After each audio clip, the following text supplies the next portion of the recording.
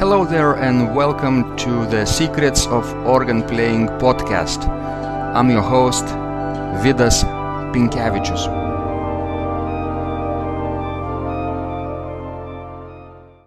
This podcast will be very special because I have prepared a complete organ demonstration of the largest pipe organ in Lithuania, which stands in Vilnius University St. John's Church. This is where I work. And just recently I've been invited to give this demonstration to a group of German lawyers who participated in lawyers conference at the Vilnius University. So I recorded this demonstration and I'm making this into a podcast for a wider audience now. And these people from Germany were very curious about all things about the organ, how organ works, how organ sounds are produced, what is the mechanic of the organ. Even the historical parts were very fascinating. So today I'm going not only to give the overview of the main families of the organ sounds with complete demonstrations and improvisations on this magnificent instrument, but also I'll talk about the history of this particular instrument and of the organ in general. We'll talk about the antiquity, we'll talk about how the organ came into the church, we'll even briefly touch about the grand instruments with 7 manuals and pedals which stand in Atlantic City and in Sydney, the largest pipe organ in the world, and how they sound, how they can be perceived. So I hope you will find this organ demonstration inspiring. Let's go to the show. We are on the balcony of one of the largest churches one of the most beautiful churches in Lithuania, which houses the largest pipe organ in the country. It has 3 manuals, 3 keyboards basically, and 64 stops.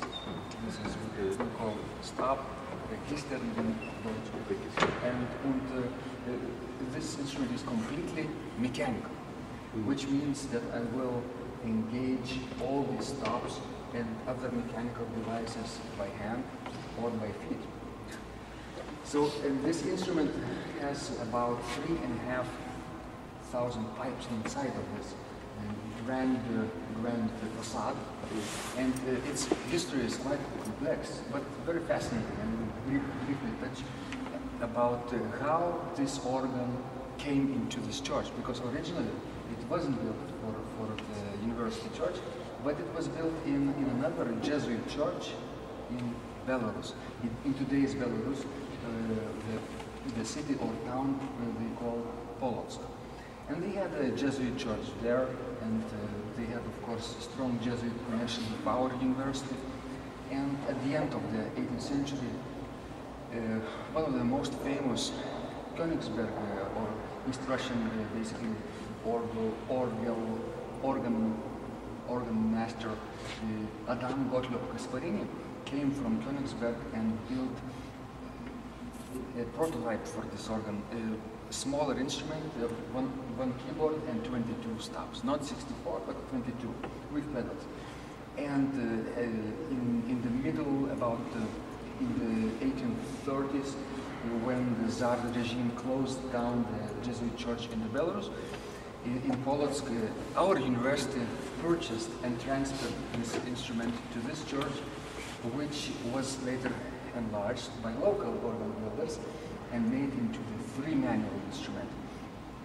And even at the end of the 19th century it was made even bigger and bigger, which became the largest instrument in the country. But then later Soviet regime came, and this instrument was dismantled, and the pipes were taken out of the organ. Drunk men could climb into the instrument itself and damage the precious metal pipes, right? But even in the Soviet times, at the end of the 1970s or in the beginning of the 1980s, they began to understand that the regime understand that this instrument has tremendous value as historical monument. So they started to restore the facade, not the instrument itself, but just the facade, the gilding, the carvings, and the facade metal pipes, which incidentally have almost 90% of tin alloy. So basically, I will talk about the pipes and alloys and wooden pipes and constructions all day long, but you have to stop me. By the way, how much time do we have? Enough time.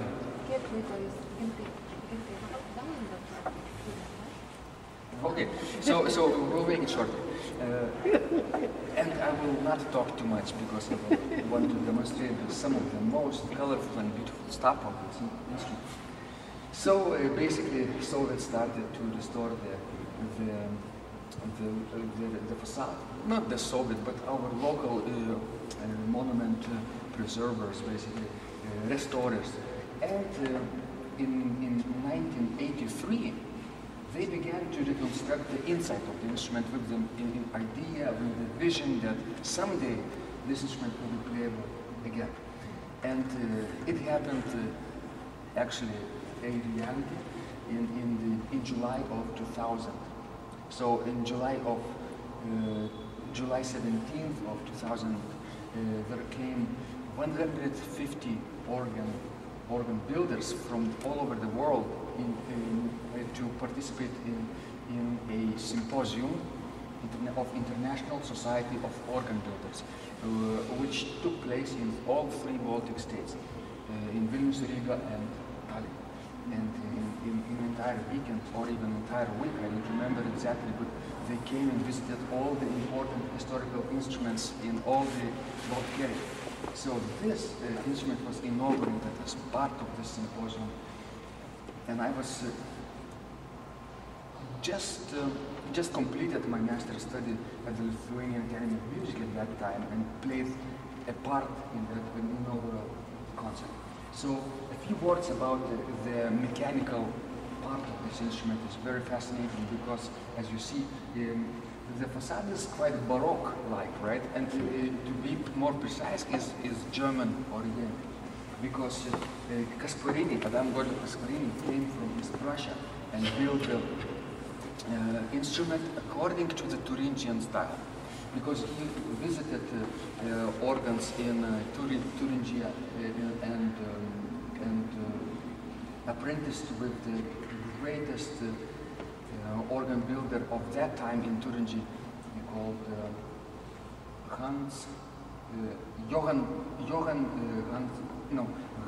Johann Christoph Trost. And Trost was very famous for his organs, which inspired instruments playable by Bach, Johann Sebastian Bach. So basically, even this instrument has some ideas that could be basically applied to the organ music of Bach as well, or any of the Bach school, any of the Baroque German area. Basically, this is quite a Baroque instrument. But when organ builders restored this in the 1980s, they thought maybe we could also reconstruct the instrument in a way that it was also playable in the 19th century, and that was completely different from the 18th century. This was a romantic period. Romantic period meant more foundational stuff, more orchestral-like sounds, and you will hear that also style in today's not only Baroque stop improvisations, but also sort of modal and symphonic style, romantic and even 20th century techniques applied to depict the colors of this instrument and also the 5 most important families of this instrument, stop families of this instrument. So let's talk about the stop families, the pipes and its construction. First of all, organ pipes have 5 families. These metal pipes, we call them principals. Principal, it comes from Latin principalis, which means chef. the main register, the main stop of this organ, and they usually are built from metal, and in the facade you see about 90% of, but in the inside of the instrument you can find more of the lead and tin alloy mixed together. Lead and tin are two of the most important alloys for building and casting pipe organ metals. Lead, blind. So lead actually is quite dangerous for your health, right? Yes. If you chew or touch. So organ builders handle the pipe work very carefully with special gloves and don't put them into the mouth too much. But because they have to really blow and check the pipes, it's not too dangerous. And European Union or EU Council basically tried to forbid all lead materials, right? A few years ago or 10 years ago. And one of the victims of that were organs, of course, because lead is everywhere in organs. But our main European organ builders, also from Germany, especially from Germany, they came to Brussels and said, and lobbied basically, a European Council said, no, it's not too dangerous if the pipes are standing still and if the people are, from some distance, nothing is really evaporating and you cannot really smell it. So it's not too dangerous, and it's thanks to this process, it's still allowed to build the pipe organs and pipes from lead as well. So it's not a strange situation, but we managed to handle this correctly. So principles, you were probably wondering how the principles sound is constructed, right? So principles, these are all the principles from different manuals. And just above me are the principles from the main manual, from the main keyboard. We call them Hauptwerk. In German, basically, it's the main work. Hauptwerk, I don't know why they call it, because the pipe works are usually called Werk, Oberwerk, Rückwerk. For example, if they could have the special cabinet which would hang in the under the balcony, that would be called Rückwerk.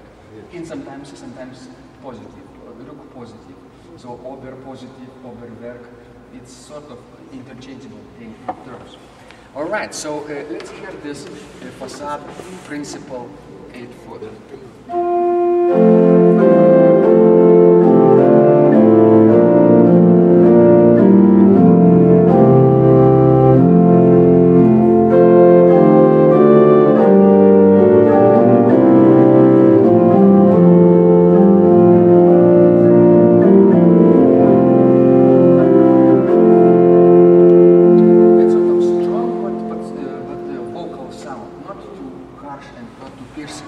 Let's compare that sound to another principle of the same dimension, of 8-foot level, on the Oberwerk of the third manual.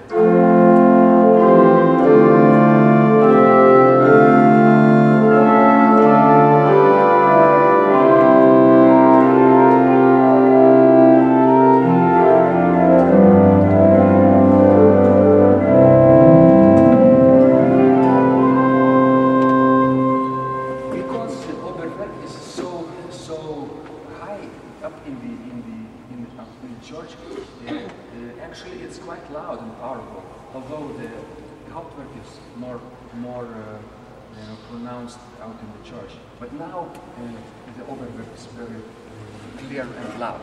All right. So I mentioned the idea that principles and organ pipes can be measured in feet.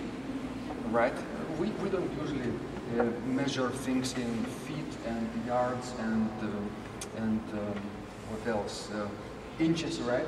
In Europe, except in England, but in Baroque time, they had a system, not a metrical system, but the other system, and 8-foot principle means that the largest pipe, the base C, this pipe, is 8 feet long, which means in today's terms about 240 centimeters, about 2 meters 40 centimeters.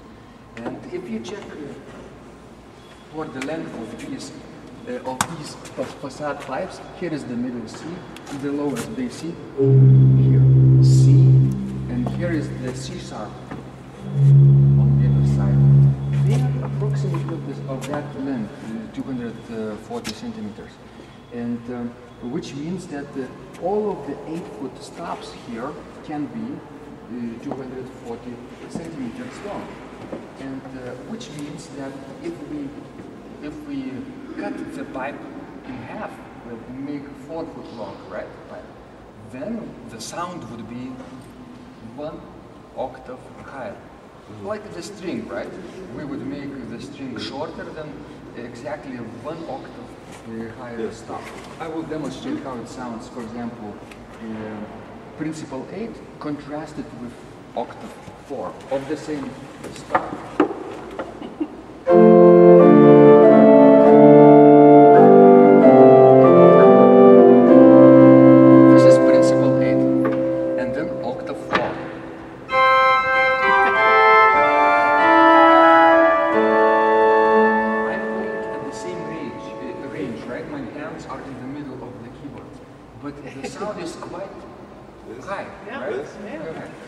The pipes are now actually twice as small, but that's not all, because you can play with 2 foot stop.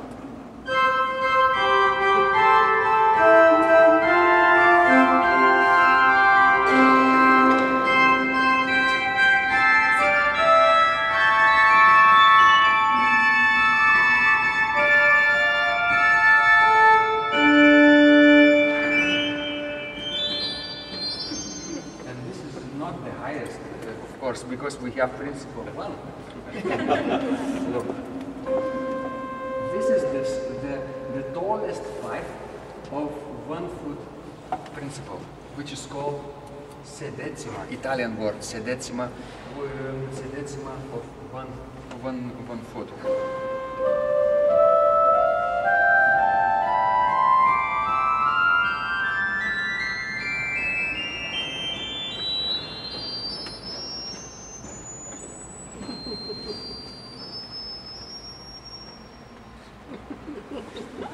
What happened? Even the sound is too high for us to hear. Almost ultrasonic sound. Almost. Not quite, but infrasonic and ultrasonic sounds are present in such instruments, large instruments, because we have many bass sounding stops here played with the pedal, with the feet. That's why I have special organist shoes, and that's why my shoes are worn out, and you see that I should really take care of my shoes better, but this is to remind you how much I practice, right?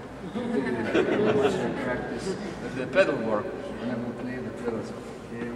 All right, while I'm at it, let's play some of the deepest sound of this instrument, which is, of course, principle 16. This means pipe work, which is about 5 meters long. These pedal towers on the right side and on the left side, they are about 5 meters long. Here is the tallest pipe, the shortest pipe of the principle 16. I'm playing the scale.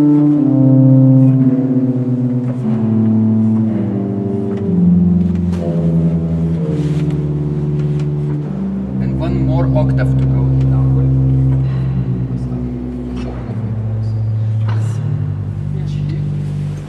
F, a little bit, D, and C, the lowest. the lowest sound of principle 16. Guess what? This is not the end. Because we have subas 32. Here is 32 for the shortest pipe.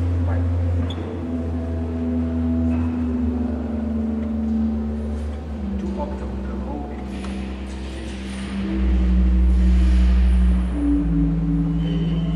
G, F, E. Can you hear? Yeah. Still? Yeah. D, C, B, A, sort of roaring sound, almost very tricky to tune with, because you hear only the vibrations, but not the exact pitch. G, F, E, two more to go, E, can you hear it? And C, the lowest. Here, for example, D and E. What happens if I play D and D, two pedals together, D, together with another D? What about if I play D together with A? You hear the vibration?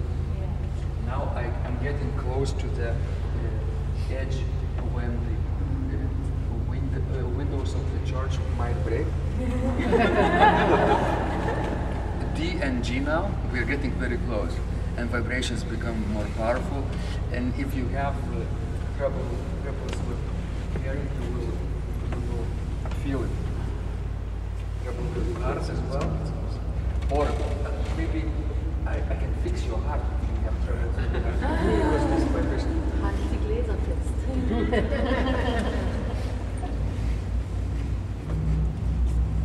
Three pipes together of 32 foot length. 4 thunder. Exactly.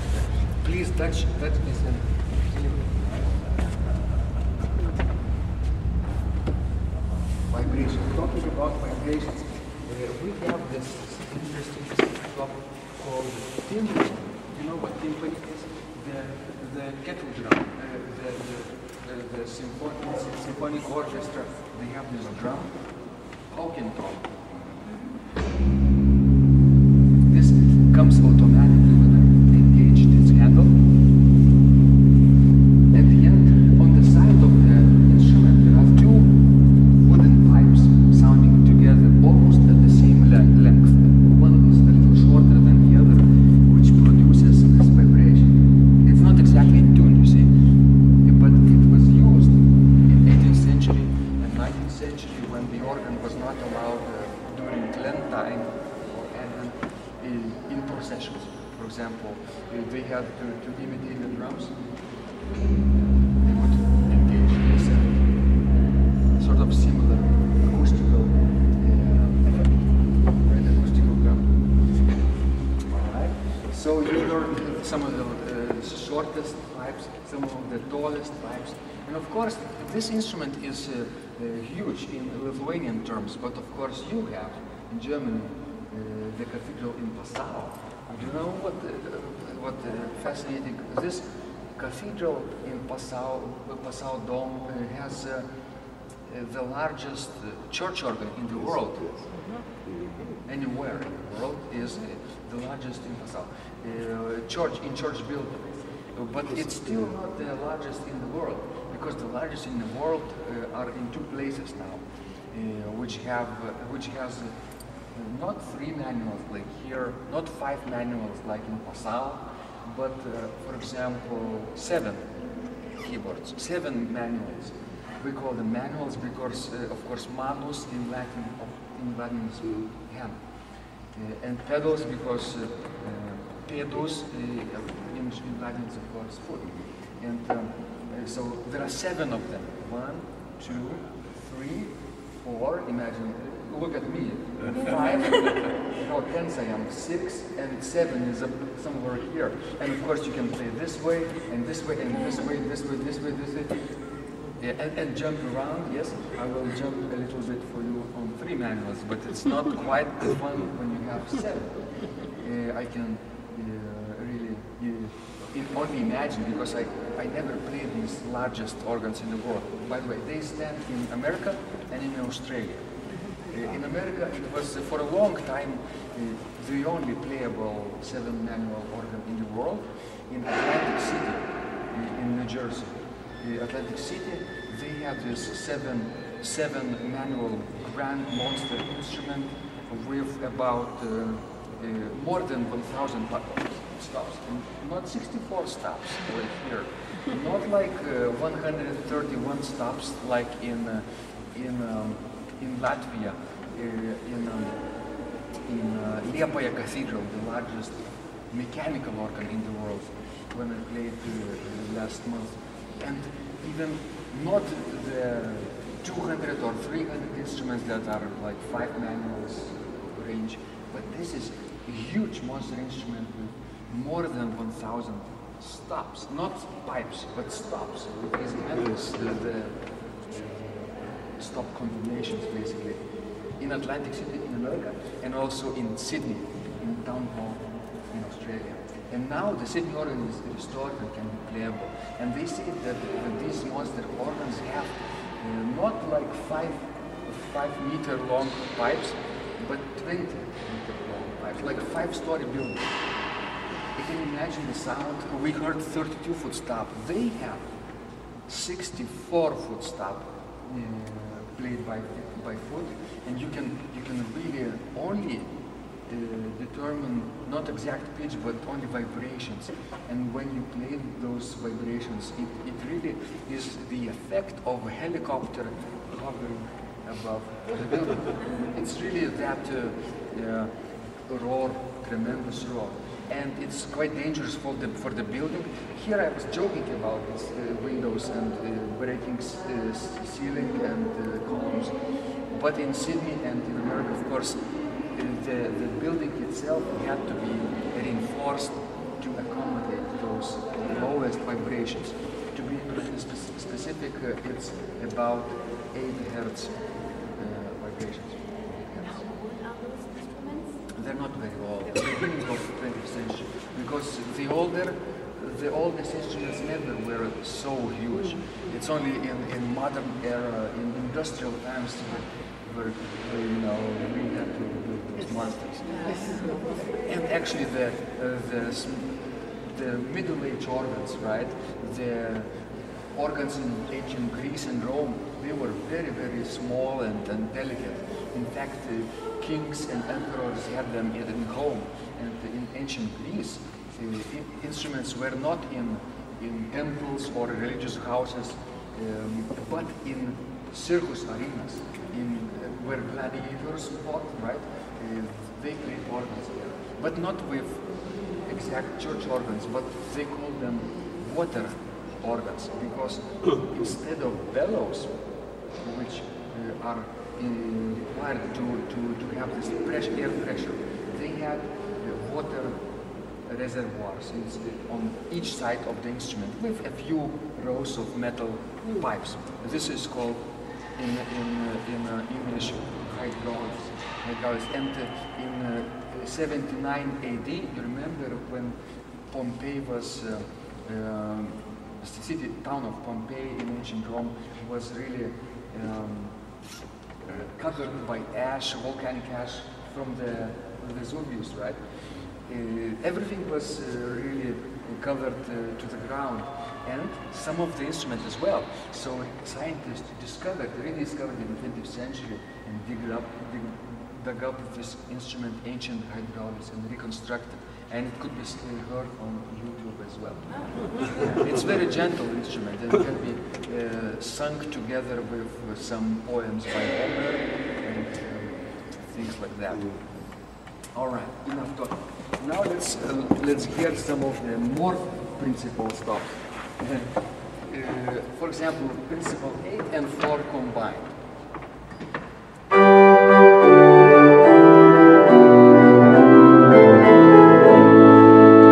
This is principle 8 and 4 of the Oberger.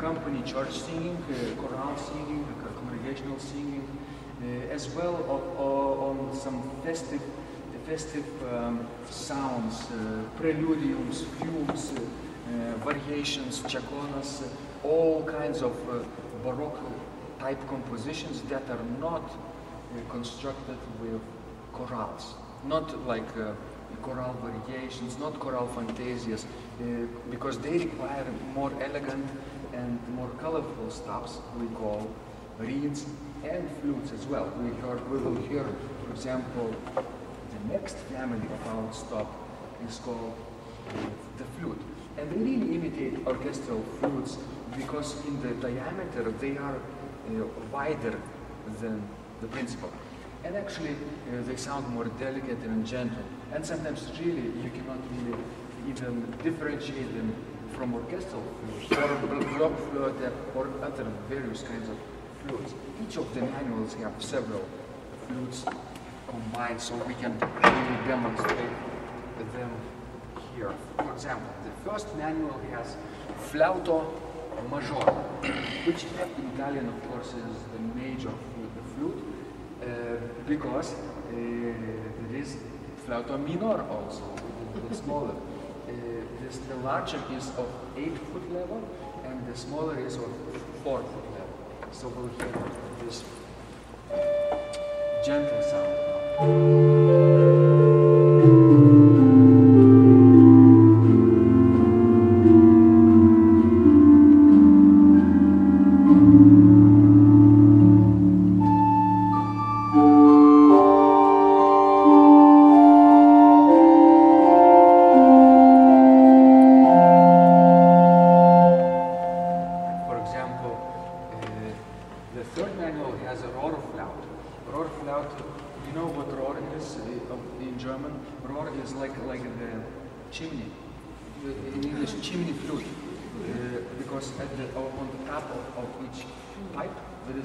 Small chimney.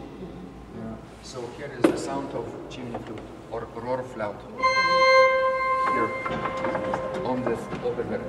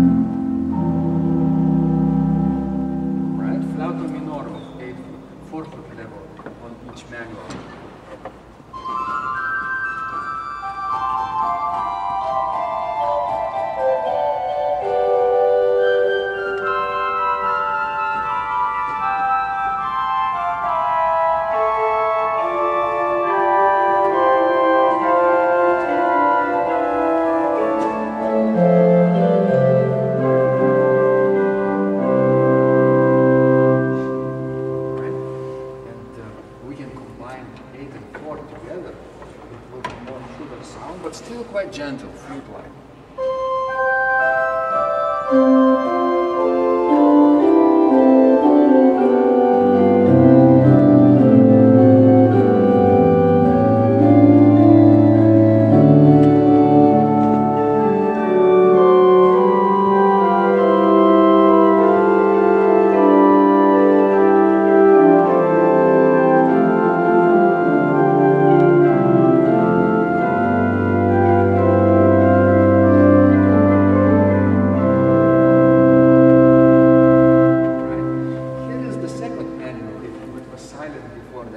So we have whole flute, another wooden flute, very gentle.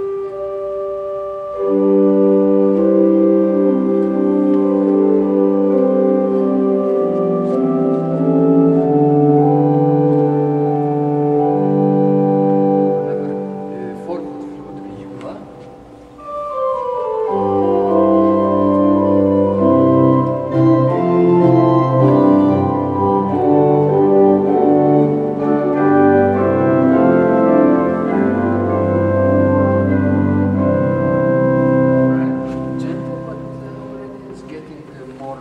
more pronounced. What happens if I engage flauto of 2-foot level?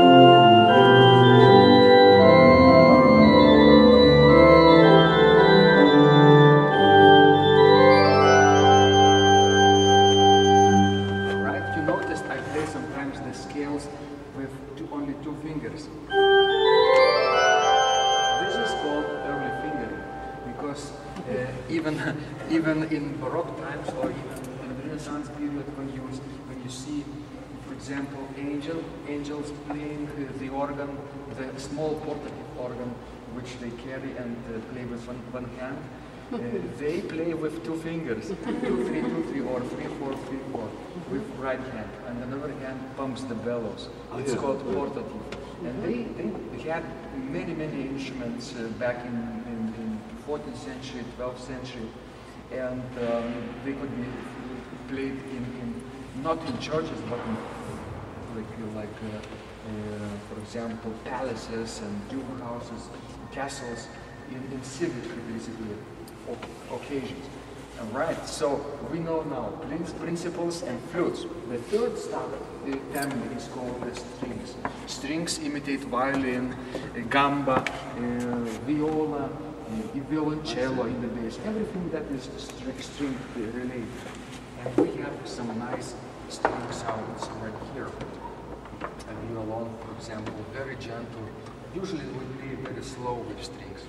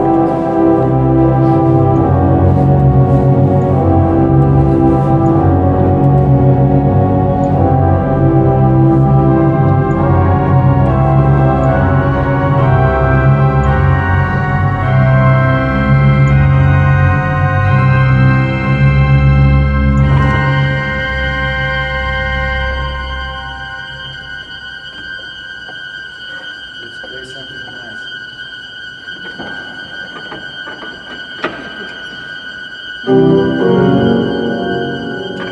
play something dark. This is the trumpet. The fourth family. Reed stops. Kronhorn.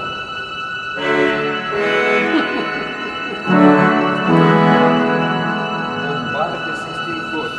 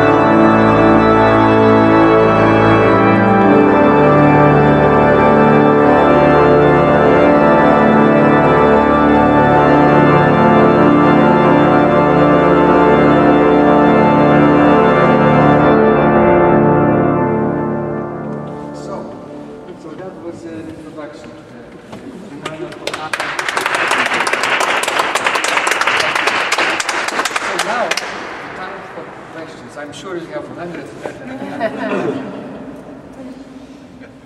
Who's first? Who's the greatest? Er hat alle Register gezogen. Alle Register.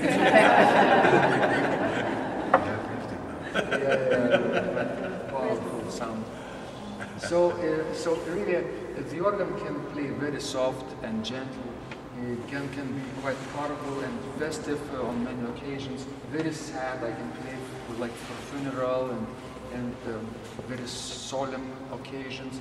I can play for graduation ceremonies, playing national anthems and Gaudeamus Igitur, the student academic anthem.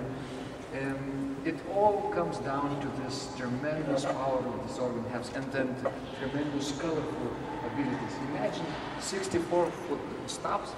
You can really calculate how many stop combinations simply by basically calculating 64 times 64. That's how many abilities, colorful abilities there are in this organ. Not so all of them are used every day, but the more I play here, the more I work here, maintaining this instrument and tuning this instrument, the more I discover the intricate abilities, and especially at night, for example, when lights are out and everywhere is dark, you can hear about 6 or 7 seconds of reverberation here when playing all the stops and all the pipes. It's quite powerful, and I would say even a religious experience for some people, because you can play very gently as well, like meditation, or very powerfully, like also another kind of meditation, right? And the most fascinating thing to me that only one person can do this, right? Not necessarily 100 piece orchestra, professional orchestra, but it can really imitate orchestral sound quite well, and even accompany silent movies like they did in the beginning of 20th century. Then they didn't have orchestras; they had organists playing soundtracks, improvisations. So we do these things in our church as well, and try to make this organ art come alive in Lithuania. So, thank you so much. I have one question. Yes. Did I see it right? You play on the first manual, and on the third manual they are moving. What happens when I play exactly? This is because I engage couplers. Ja of Deutsch is koppel. They couple the manuals together. These little pedals. Like this. When I play.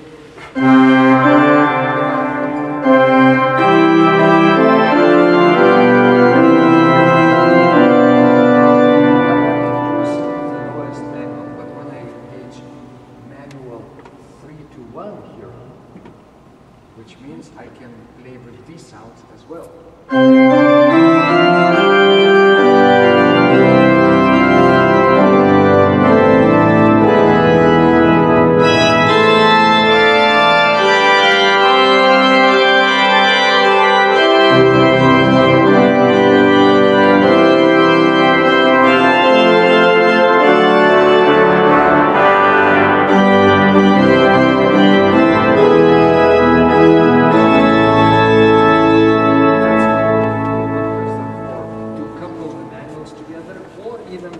Manuals to pedals. Here is the manual first to pedals switch.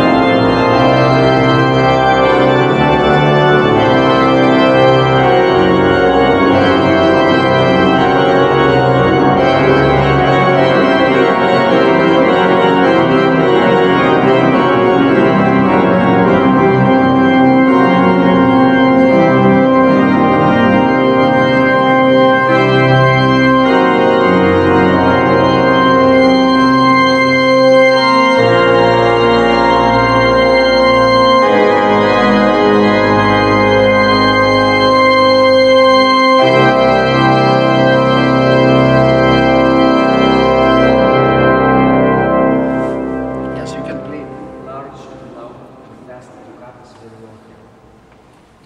So quite gentle pieces as well, like chorale variations and others. Any other questions? Yes, please. This is a wonderful organs that you can control. Yes, yes, of course. Because this is all mechanical. You see, if I, you are probably curious what happens inside. Let's check. I haven't done this before for listeners, but you are the precious audience to me today, and I'm going to demonstrate how it all works. Let's go. It will hold. So here is. I will demonstrate how the sound is produced now, of course, because you see now mechanical part. You see, at the end of the key, there is a abstract in German, or basically the tracker in English, and they connect the end of the keys to the ventils underneath the pipes. Ventils. So what happens when you press the key? Here, if I want to this C to sound, for example, with this nice roar cloud on the third manual, I have to do two things. I have to draw out this stop handle, which aligns the small, basically aligns the slider under the pipe with the end of the pipes, and the air can go into the pipes. When I engage this roar cloud, for example, stop handle, and then I can choose whatever key I want. C.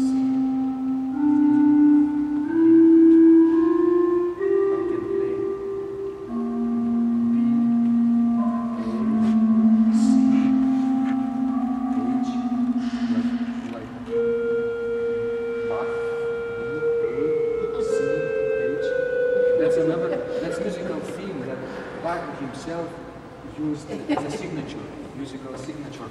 And for example, you know this beautiful cycle of 20 fugues called the art of fugue, which he wrote at the end of his life. And in the last fugue, he used this BACH theme as one of the connecting themes in this fugue. So basically, it's very intricate construction. This only for the third manual, for the overwhelm.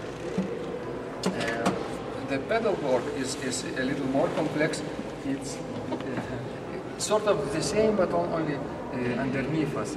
And it also has trackers which connect end of the pedals with the ventils which are underneath the pipeworks in the winches.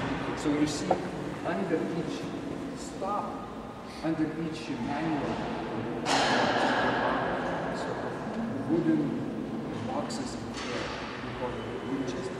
And the air is produced by blowers, by motors today.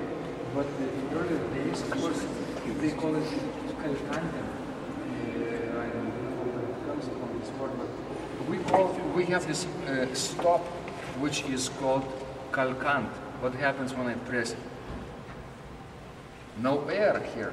So it's a symbol for the strong man sitting next to the bellows and waiting for my signal. And in earlier days there was a bell for him. With this calcantum stop, I could engage this bell, ring this bell, and he would start clicking the bellows now, pumping. It's just a matter of linguistics now, and simple motor is enough here. But sometimes they reconstruct replicas of 18th century and 17th century instruments that can be pumped by hand or by feet. That's very fascinating because with motor blowers it's all equal wind supply. It's no differentiation, no like breathing, right? But with pumping by hand and feet, the organ really breathes like a human being. And one of the fascinating things is the history how the organ came into the church. It was first used as a circus instrument, as a pagan instrument basically. But about 1,000 years ago, it came to the church, into monasteries and cathedrals in Europe as a symbol of universal harmony. You know, this ancient classical system of belief that each of the planets make sounds unheard to humans, but while they move through their orbits, they make sounds of some kinds. Sphere music, yeah. They had three types of music at that time. Musica humana, which is human voice, right? Musica instrumentalis, which is instrument music. Violins, wind instruments, and organs as well. And the third type was musica mundana, this spherical music. And organ has a very interesting symbol of that, because each of the types is like a different person, and they together create this heavenly harmony, basically, and recreate the sounds that are heard perhaps in heaven, sung by the heavenly choirs and archangels. So they believed, and one of the reasons they started to use this instrument in churches is this symbol of universal harmony. Excellent question.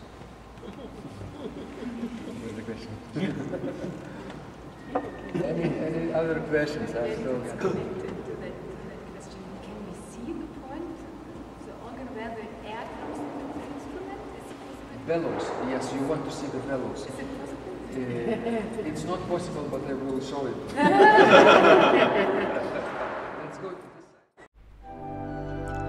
If you liked this conversation, I encourage you to visit my blog Secrets of Organ Playing at organduo.lt, where you will find lots of insights, practical advice and training for every area of organ playing. You can subscribe to this blog for free to get your daily dose of inspiration and to be the first to know when any of my future podcasts roll out. I hope to help you reach your dreams in organ playing. I'm Vidas Pinkevicius. Thanks for listening, and I'll catch you online really soon.